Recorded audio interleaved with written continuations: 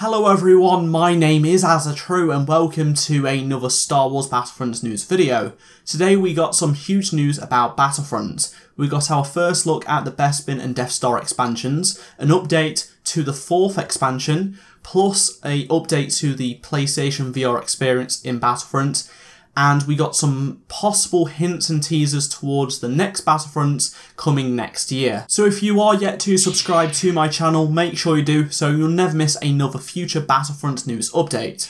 So during the EA Play press conference, we were given a look into the future of Star Wars games, and in videos after this one, I'll be sharing with you news and gameplay of Visceral Star Wars game, Respawns, and future other Star Wars games as well. Now, Battlefront is getting more free content later this year, and they've also brought forward the 4th DLC to December instead of early 2017, which is awesome. Now, let's see what Bespin and the Death Star has in store, shall we?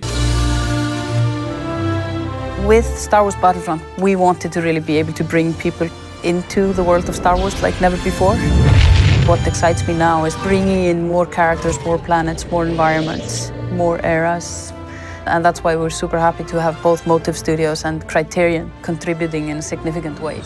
For the first bit of gameplay, here is Cloud City and then some cloud cars and Lando. Now this shot is great because we finally get to see the man himself along with a few other teasers. The Rebels have Bespin outfits which I like the look of, and Lando seems to have some guards with him. The new weapon on the left could be the EE4 if it is not the EE3 lookalike in the hands of the Rebel on the right hand side. We should be getting a trailer and more information on Bespin in the coming days. Moving on to this fall's expansion, the Death Star, you can see we are going to be getting those tight corridors inside the space station.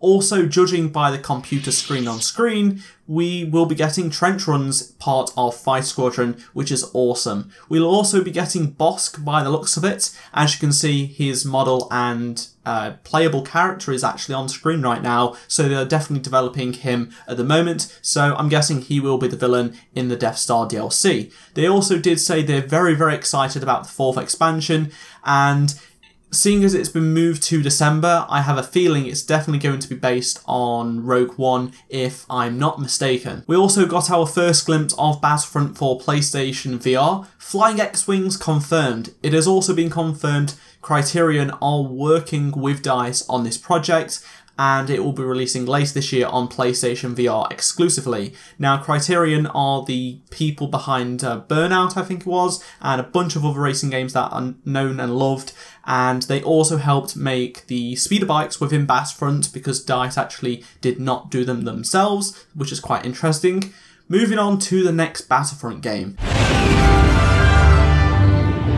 There's no point in making something in the Star Wars IP if you're just going to do what's been done before, right? So it's a fantastic opportunity for Motive to really tell the world what we're about. And we're going to bring that to Battlefront, which is, it's crazy. It's incredible. So in 2017, we are going to be getting a new game from the new movies. DICE are collaborating with Motive, which is a new EA studio, and they have started working on the game, but they are going to be listening to all of our feedback. They've listened to our concerns and complaints about the current Battlefront. So does this mean Battlefront single player is coming next year? Maybe. Now, innovation in areas are coming as stated by Jade Redmond, who is head of EA Motive, and I can't wait to see where these new films take us, as we only have episode 7, episode 8 will be out at the same time, and then who knows, maybe we'll get some expansions that are to do with episode 9 before it releases.